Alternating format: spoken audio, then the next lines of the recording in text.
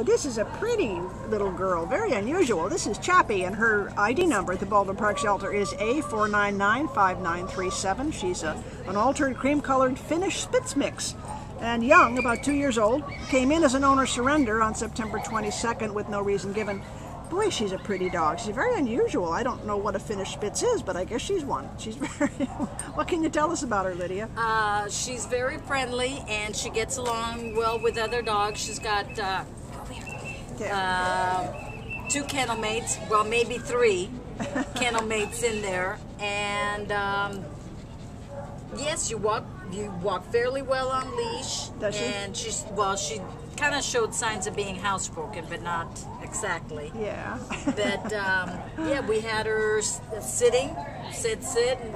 Actually, we said lay down, and I think she rolled over. So I don't know if it's consistent or not, but she's very friendly. Yeah. Yes. She dog. looks a little bit like those American Eskimo dogs, too. Yes, You know, and her tail is curly. Curly, yeah. Well, she weighs about 20 pounds, which is possibly a pound or two too much. She's a little roundish around the middle. So she was well loved and well fed somewhere. We don't know why she was surrendered, but she sure is a sweetheart. She seems to like people. She's curious. She gets along great with other dogs. So she's going to be a good companion dog. She's a perfect little medium size. She's not hyper. She's a nice low energy. Very, very good girl.